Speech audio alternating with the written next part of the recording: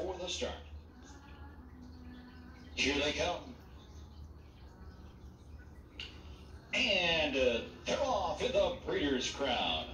Good start for the field here from the center of the track. Warwee U-Butte hustles right out. Rock'n'Nola to the inside.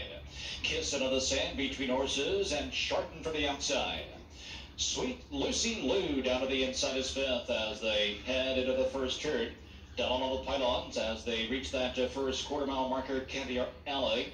The opening panel, 26 and 4, and up front clearing to the lead. It's a Sharton, and now a length. Warwee U-Butte to the inside, racing in second. Here's Kissin of the Sand, attacking quickly to the outside third. Rock'n'Nola fourth. Sweet Lucy Lou, fifth to the inside. Caviar Alley is next. Then comes Treacherous Rain as they approach the halfway point. Stonebridge Soul along the inside, and Philly Hanover with the trailing Trillions Hanover. Up front, Kissin of the Sand leads past the half, 54-2. Sharton on the inside, Tetrick waiting there in second. Warwee U-Butte right there in close third. Rock'n'Nola is now locked to the inside fourth as Caviar Alley is out firing from fifth. She'll flush the cover, and on her back it's Treacherous Rain. They circle the turn, arriving at the three-quarter-mile marker. Kissin of the Sand has the lead.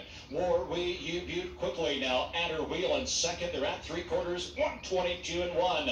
Into the stretch, racing for home of the Breeders' Crown.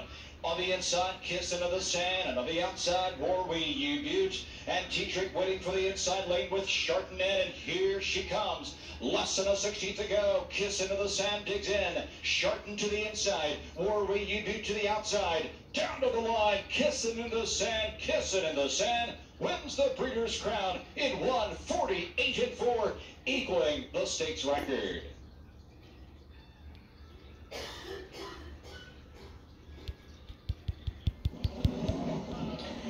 3-6-5, the order of finish. Kissin in the Sand is going to get the victory.